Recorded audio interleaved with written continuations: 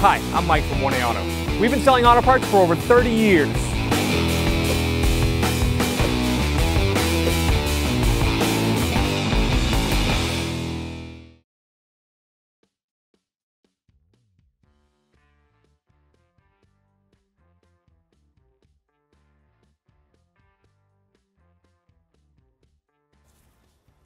Use a large pry bar or a flat-bladed screwdriver to remove the wheel cover. Just kind of slide it between the wheel and the plastic. Pop it off. These lug nuts are a 21mm socket. I'm going to use that and a breaker bar to loosen them while the vehicle's on the ground. I'm going to raise and support the vehicle. We're using a 2-post lift, but you can use a jack and jack stands. The lug nuts are loose. I can take my socket and finish removing them. Just going to hold on to the wheel. I'll take the last lug nut off. It's going to be loose. Don't want to drop it. Drop the lug nut, that's okay. I just don't want the wheel to fall. I'm going to disconnect the sway bar link from the strut. Just spray some rust penetrant on this upper sway bar mount. Use a wire brush to clean off some of the rusty bits. These can be difficult to take off. They get rusty and then the ball joint spins. It does have a hex spot here to put in a 6mm hex drive. A lot of times that strips almost instantly as soon as you try to break it free, and you end up having to put vice grips behind to grab onto the ball joint because there's no point here for a wrench.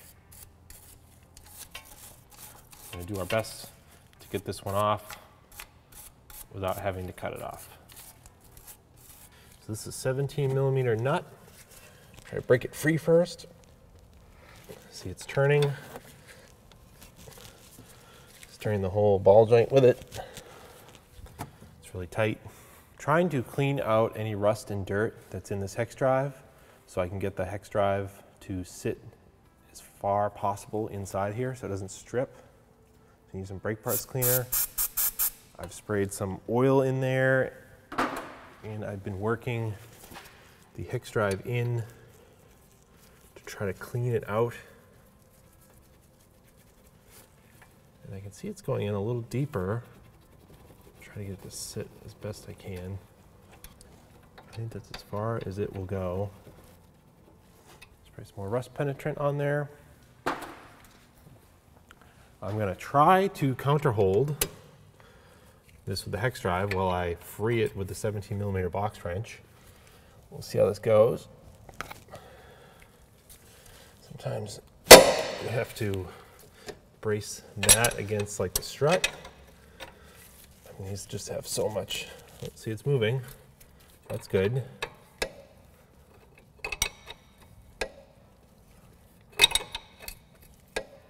It's really tight though, so I'm just gonna put that there. I'm gonna spray some more rust penetrant. These are typically self-locking nuts. So they're a little bit, they're not perfectly round, they're kind of oblong, and that can make removing them difficult. And also the rust gets gummed up in the threads. So I'm trying to spin this on and off to try to work the rust penetrant into the threads.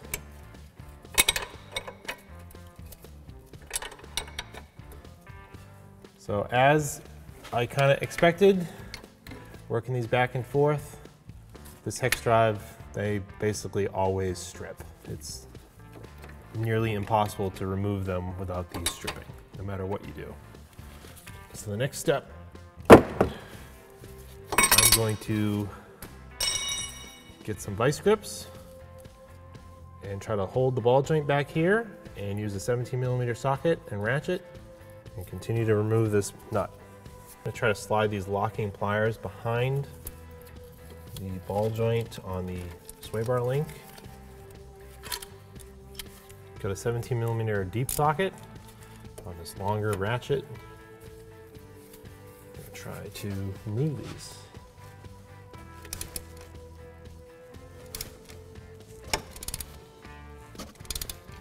It feels like it's turning. One thing to mention, if you're gonna have to remove sway bar links for any reason, or think you're gonna have to remove them for any reason, you should have new ones on hand. They're almost a one-time use part. And if you're as lucky as us, you'll have to resort to power tools or a hacksaw to cut these sway bar links free. I'm gonna do my best to avoid the strut. I don't want to damage that. I just want to kind of cut on the, I'm going to try to find the narrowest part of the ball joint in the sway bar link. I think I'm on there.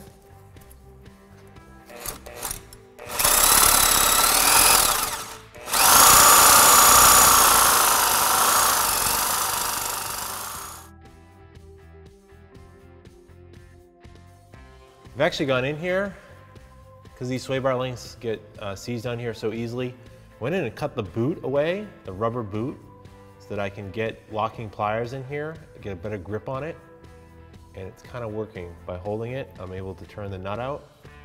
Worst case, if I get it loose enough and it just keeps spinning, then I will take a saw and cut it right here. But I'm gonna keep trying it right now with the locking pliers.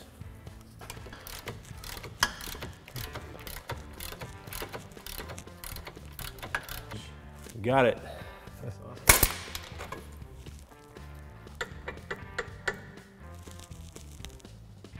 Here are our old sway bar links from our vehicle. You can see where I had to cut them.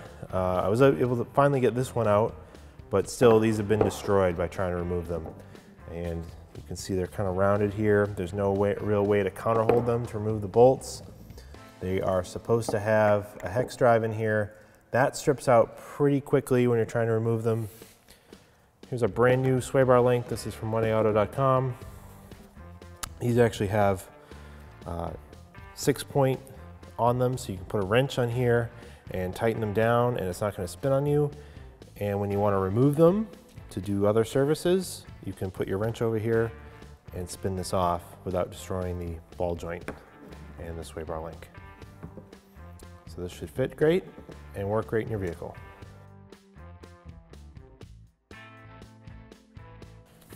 Put these up, get this one up top.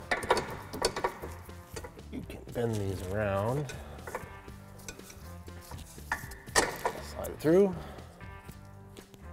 These nuts are locking nuts. So the hole is not perfectly round, it's kind of oblong. So when this starts to tighten, it will lock and it won't want to back off. These nuts are 18 millimeter. I'll get this one set up here. The counter hold on the back is 18 millimeters. I use a deep socket, 18 millimeter in the front. Get these snug down and I'll come back and torque them. Torque for these sway bar links is 55 foot-pounds. And repeat it for the other nut. Reinstall our wheel.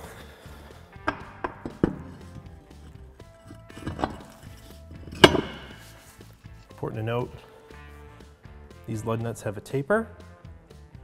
Taper meets the wheel, matches the inside of the wheel. Don't install them with the flat side like this, that is incorrect. Install them with the taper to the wheel. It helps locate the wheel on the lug nut stud. I'm just using the socket and ratchet to bring these down snug before I put the car on the ground.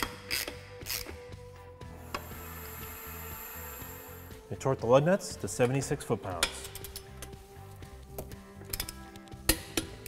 I'm going in a cross pattern.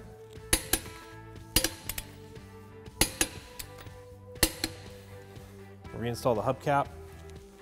Gonna line up the opening for the valve stem with the valve stem on the wheel.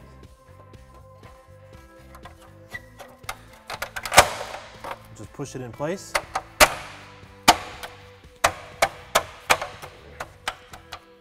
Thanks for watching. Visit us at 1AAuto.com for quality auto parts, fast and free shipping, and the best customer service in the industry.